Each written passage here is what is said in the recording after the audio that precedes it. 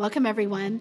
My guest today is Lead Analyst Logan Mohtashami to talk about the latest jobs data and all the inflation reports that we got last week and what that means for what the Fed's going to do next. We also recap the housing debate we had last week, so it's going to be a lively discussion. We may have just gotten back from Gathering of Eagles, but we're not done with events for 2023 yet. This October, we're headed right back to Austin, Texas for HousingWire Annual, and we want to see you there. We've got a power-packed agenda with content such as our Women of Influence speakers, peak performer playbooks, CEO playbooks, and more to propel your company forward, as well as a bunch of networking events. Because this event is open to real estate executives, mortgage, title, and everyone in between, you really have the opportunity to network with people from all across the housing ecosystem. If you want to learn more about the event, or if you're already ready to get registered, head over to HousingWire.com on the events tab and you can learn all about it. Not to mention, if you're an HW Plus member, you're going to get 50% off your ticket. So get registered for HW Plus and get registered for the event so we can see you out in Austin. Logan, welcome back to the podcast. It is wonderful to be here. And I got to say, this is the Fed's week. The Fed right now, we're doing this on Jobs Friday. They're all smiling. They're toasting, drinks to themselves. The Fed is finally starting to get what they want on the labor week, because it was Jobs Week this week. It was. So, recap the labor data for us that we got all week, including what happened the day we're recording this, which is Friday morning. Yeah. So, a lot of the chart details is in the jobs report article, which I'm going to make sure Sarah doesn't take my charts away this time, so we're having our little chart war here. War of the Roses. In this case, the Federal Reserve has told us they're attacking the labor supply. So they believe that the labor market is too tight and they want more people, the labor supply to grow. So in that context, the unemployment rate rises, job openings falls down, the quit ratios fall. So this is it. This is the week that job openings have fallen from 12 million to under 9 million. That's a big enough move for them to be very happy. I always target 7 million for them. That's where we were pre-COVID.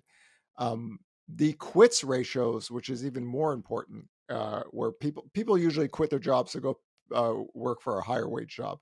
That quit rate percentage is back to pre-pandemic level. So victory for them. They got what they wanted. In the jobs report, it's a bit of a funky jobs report. The unemployment rate went up just because the labor force pool went up a lot. Revisions were negative, so the job growth data is slowing down, but it's still very healthy at this point. We're still not back to levels to where I would, I talk about once we get back to 157 to 159 million jobs, the job growth should noticeably slow. We're not there yet, but we had the strike from the actors, and one of the trucking firms filed for bankruptcy, so they had to lay off all their people. Outside of that, wage growth is slowing down. The fear of the 1970s entrenched inflation, where wages spiral out of control. And I had a very good question. Why is that such a big deal? So I think people have to remember that when inflation takes off, wages have to compensate. That's what they don't want, except wage growth, using the BLS data, has been slowly moving down since the start of 2022. So it's going the other way from a wage spiral. So this is it. The Fed has gotten what they wanted, right? It hasn't got to where I call the pivot, where jobless claims isn't above 323,000 on the 4-week moving average, but the labor market is less tight based on their own data lines that they told us to focus on. So if the Fed isn't happy now, it should have been done with the rate hikes, 3 rate hikes ago. But now, if they're not, focusing on this positive for them, then we all have to assume that they had no intentions of doing a soft landing. They wanted a job loss recession because they've got what they wanted. Wage growth is down, quits rates are down, job openings are down, job growth is slowing down, the labor force is picking up. So this is it. This is their week. They should, toast the champagne and say, we're done with rate hikes. We're just going to hold it here until we break something and move on. We'll see if they do that. But still, I think from their side, they've attacked the labor market enough. So that has been, your key for the last year is like looking at the labor market and looking at that 323,000 level and saying that's when they're going to pivot. How far away from that are we? We're still a while away. We're kind of, to me, once we get to the headline numbers over 300,000, then we could start talking about, because you could have these big headline numbers come up and down. It's the 4-week moving average, which is nowhere close to 323,000 yet. But the key is job openings falling as they have should get them to, not pivot, of course. I'm not a Fed pivot person, but this is what they wanted. They have talked about the job openings data. A lot of people hate the job openings data. It's a big thing for us, Sarah, because we were the only people on planet Earth that said job openings are going to get to 10 million in this recovery. And voila, they got to 12 million. In any case, that to me means that their tone should change a little bit, right? Or else they could just finally say, hey, listen, we didn't care. We just wanted a recession. And then a recession's the only way to defeat 1970s inflation. So I think it's on the onus on reporters and everybody to start pressing them even more and more as credit card delinquencies are starting to rise, and we're starting to see construction projects being pulled or not even started because rates are too high. Construction loans have skyrocketed. We're starting to see multifamily projects that were supposed to be starting soon getting pulled.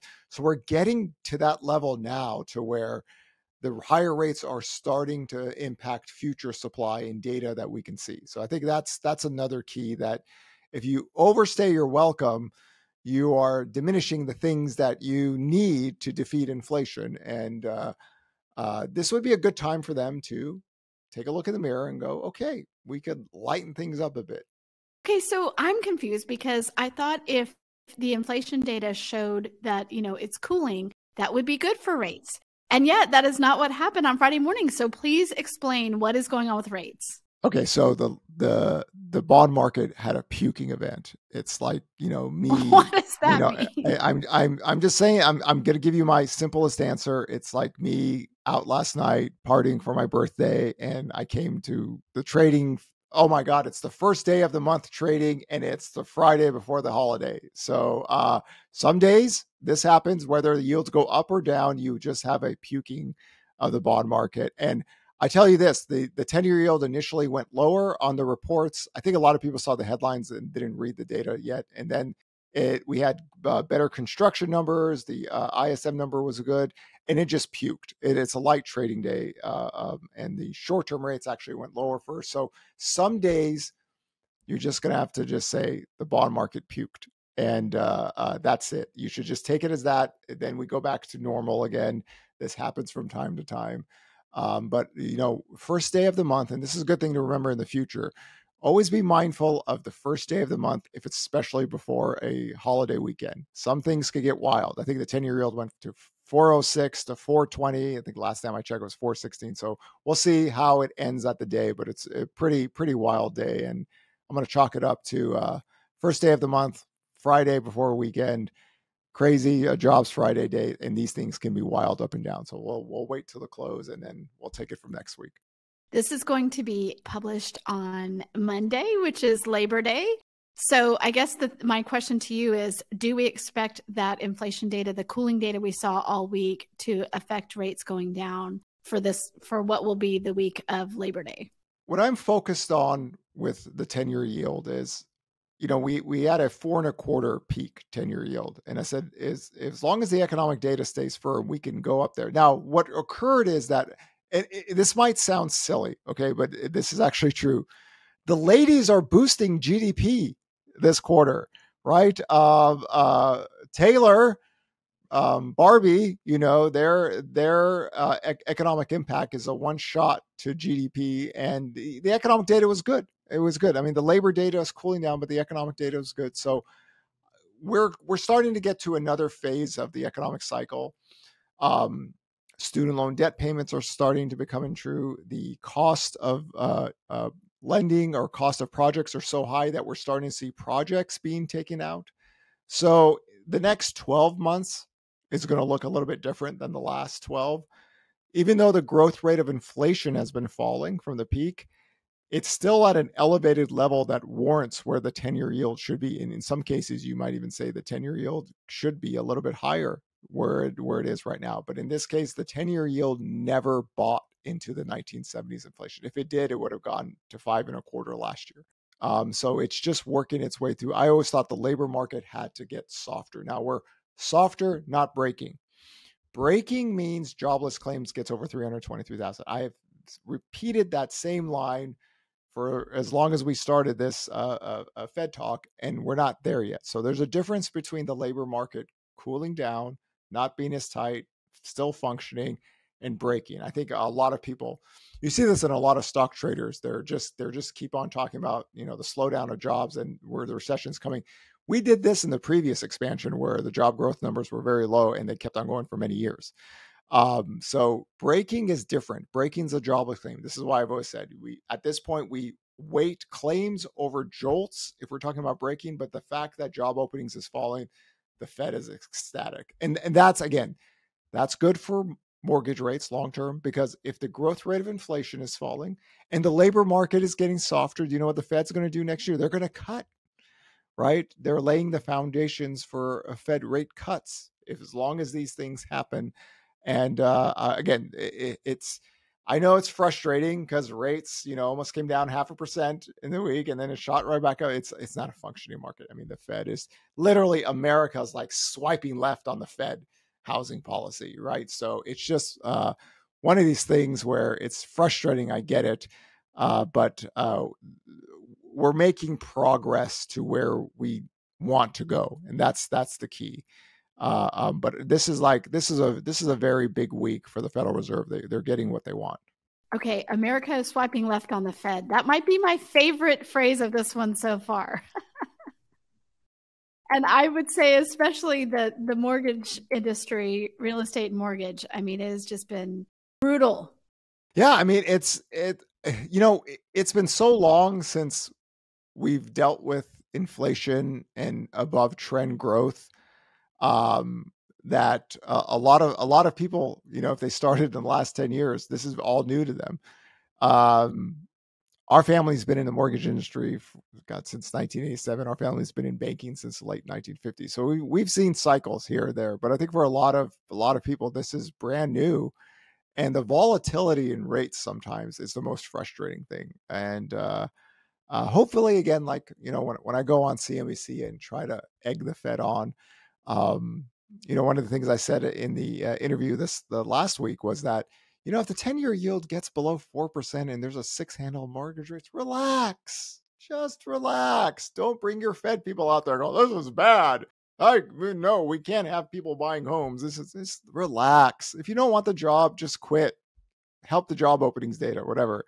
But you're at a different stage right now. So you told us to look at job openings. We did, and there it is. So acknowledge the progress. It's funny. One of the Fed presidents, Bostic, was saying, I don't know if we need to hike anymore because the lag in shelter inflation is really evident, and we'd be not that far from 2% if it wasn't for inflation rent. Really, duh. All of us have been saying this for like a year. Okay, so acknowledge the progress and let's kind of move on from this stage. It's different if inflation was growing at an accelerated rate and wages were out of control and job openings were at 15 million. None of that's happening now. So land the plane, Jay. Land the plane. Okay, Logan, now I wanted to switch topics a little bit because you and I had a debate yesterday. I moderated the debate between you and Greg Crennan, who's an economist, and we were talking about our home prices going to crash. And I thought it was an amazing debate. We had like almost 500 people sign up for that to watch that, and it was very interactive. So I would love to get your overall view of what the debate points were and what you think, some of the points you made. Gregory made my point for me in his final remarks when he said that people have a very low cost. And I said, exactly. And that's why a lot of people are staying in their homes. And so where's the inventory coming from? For those that saw the debate, I'm hopefully people can understand. Gregory, the person I debated yesterday, and then Mohammed from last year, I would consider these people stock traders or investors. And a lot of times investors look at housing as a financial asset or an investment. That's why there was a lot of talking points he had about, hey, you can buy a CD for 5%. Who cares? What the hell does that have to do with housing? And this is a common tactic used on Twitter, TikTok, social media outlets. And investors think like this. They keep on saying this. Why would you invest in housing? You can buy a CD. That has nothing to do with the inventory channels or housing economics, right? You don't say to yourself, Sarah, imagine this conversation. Honey, we can buy a CD for 5%. Let's sell our home, go rent somewhere, and put all the money into a CD. And in 2 years, earn this much amount. And then we could, come on, it doesn't work that way. And this is a common theme that I've had to deal with. I just had to let him talk, right? A lot of my tactics in debating is just letting the person talk. Who's going to do the work for me? So in that context, a lot of the discussion was, if inventory stays low and demand is stable, is there a mathematical chance to have a housing price crash? This is the same question I will ask everyone. Okay, if you are a serious housing person, you would actually say no. The variables have to change. Either demand has to collapse more, because last year what we saw, we had the biggest home sale crash ever, and the pricing got very noticeably weak in the second half of 2022. Even though we didn't end the year off with total declines, because we started the year off very hot. That works. That's something you could work with. But if demand is stable and inventory is low and sellers are buyers, variables have to change for the equation. Okay, so either you need an escalation in inventory, and like I've talked about, everyone who's watching this right now, look at this face. You threw COVID at me. You threw forbearance. You threw the biggest home sale crash ever. You threw 7.5% mortgage rates. It's never flinching. Why? I've done this long enough to know the pretenders from the winners, right? Inventory channels are run by credit channels. Credit channels, if you're looking for an escalation in inventory, you need a job loss recession. You need higher rates of safer. There's all these things that need to happen. It's not happening. And that's why we're stuck here. And nobody's saying to their spouse, let's sell the house to go buy a CD or a treasury. That doesn't work. So hopefully in that discussion yesterday, everyone could understand the Austrian economic theories of everything, the mindset of what they think compared from a mindset from what a housing analyst thinks, because we have to work off of what inventory channels. Now, it's not fair. Mike Simonson and myself have access to data that most of you don't have. There are things that we don't share to the public.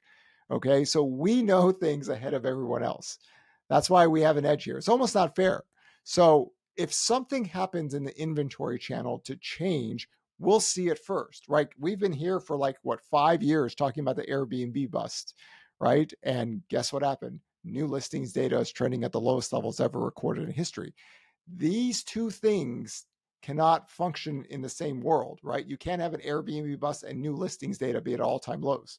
So let us guide you in the future. These debates, I mean, for those that follow me on social media, I was literally challenging every human being on the planet Earth on a live debate last year during the biggest home sale crash, because I wanted to roll every video this year because home prices are at all-time highs. We're in September now. They were wrong again because these are not housing people.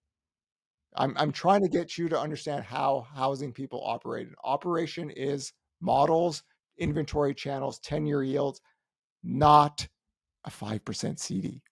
I did think that was really interesting yesterday is that, and by the way, for our listeners, that will be on demand. That video will be on demand this week because this is going live on Monday on Labor Day. So you'll be able to look it up this week because it was a really good debate in the sense of we really had two very opposing viewpoints.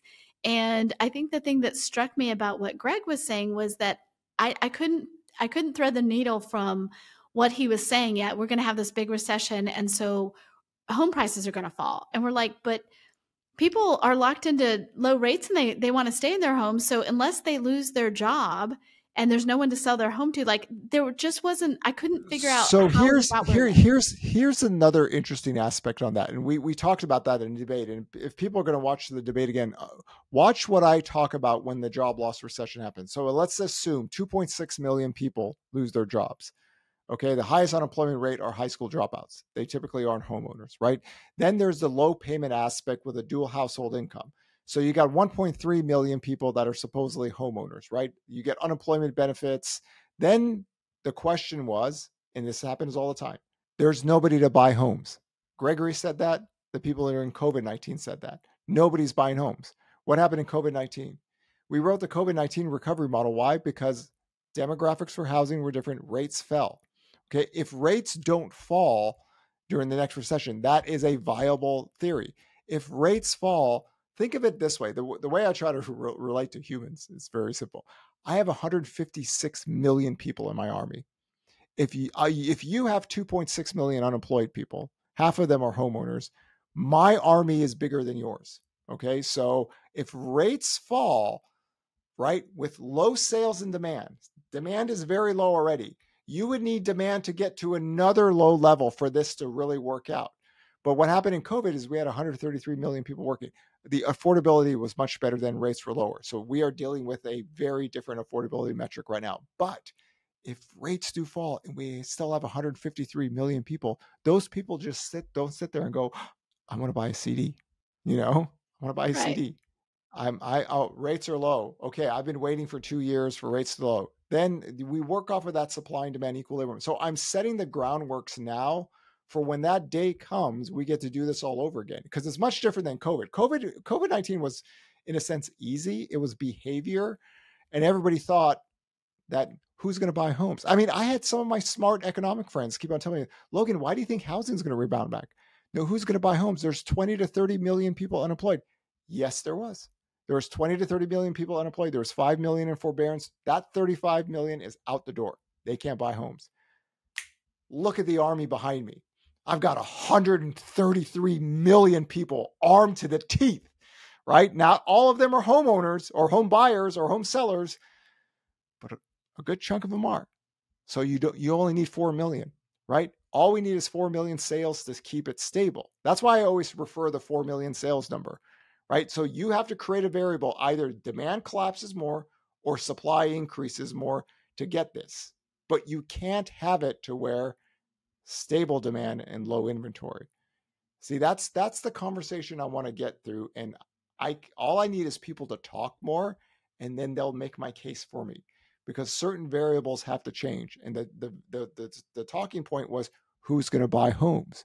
If 2 million people lose their jobs, who's going to buy homes? 154 million behind me. So the rate question becomes very key in this, because the affordability issues are more prevalent now. It wasn't that bad back then in 2020. So I think it becomes a more sophisticated discussion than saying, buy CDs. Everyone's going to buy CDs. Nobody's going to buy anything but CDs. I think one of the interesting things, because I was monitoring the chat while you guys were debating and then bringing some of those questions out, and what a lot of people, just on top of each other kept going, but it's not just an investment, but it's not, but I live in my home, but people want to live in their homes. And I think that that's something that you always say in your, when we're talking, or if you write an article, that this is not, it's not the same mindset. You don't listen to stock traders for housing. Just don't listen to stock traders. There is a reason I keep on saying this, especially men, right? Men, stock traders, look at housing as an asset. So they think as an investor. So Gregory was perfect in that. He really believed in his thesis, right? Investment first, CDs or whatever treasuries are yielding this. That's perfectly fine. A homeowner doesn't think like that, right? A homeowner is thinking, should I be homeless so I could buy a CD? Imagine having that conversation. No, you don't. Imagine telling the police, oh, by the way, my kids are eating from the floor in an alley because I bought a CD. It was 5%. Don't you understand? I had to sell my house. We have to live in a world where everyone understands home is where the heart is, Sarah. We talked about this before. So people live in their homes. They have a very good low payment. The housing market is shielded, right? Captain America shield, right? Inflation, block that. Jay Powell's coming into your neighborhood saying, I want you to buy homes at higher rates so you could lose your job. Get out of here right there, right? So you have a total income protection. It's like, I mean, when you really break it down, I always tell people, have you guys thought about the dual household income? If one person lost their job, they got unemployment benefits. Does that make their mortgage solvent because the other person's incomes and stuff like that? So there's levers to pull when the next recession happens. I always think the rate variable, the 10-year yield, like I would say, housing market revolves around 10-year yield. We'll have that discussion when we cross that bridge, but I cannot wait to have that because as you can see, I know where it's coming, because in 2021, forbearance, 3% mortgage rates, all those people that said the mortgage rate lockdown, everyone's going to go rush and sell their homes and inventory is going to skyrocket because nobody could afford homes. That's not how it works. But guess what happened? New listings data back then was trending at all-time lows. Demand was stable. So I want this conversation to happen more and more because all I need is for the other people to talk. And then they come into my domain. This is my kingdom of heaven. There is no power that we share here. So them talking about housing as an investment makes the conversation different. And I think hopefully that's something that was very evident yesterday in the discussions. And we keep it simple.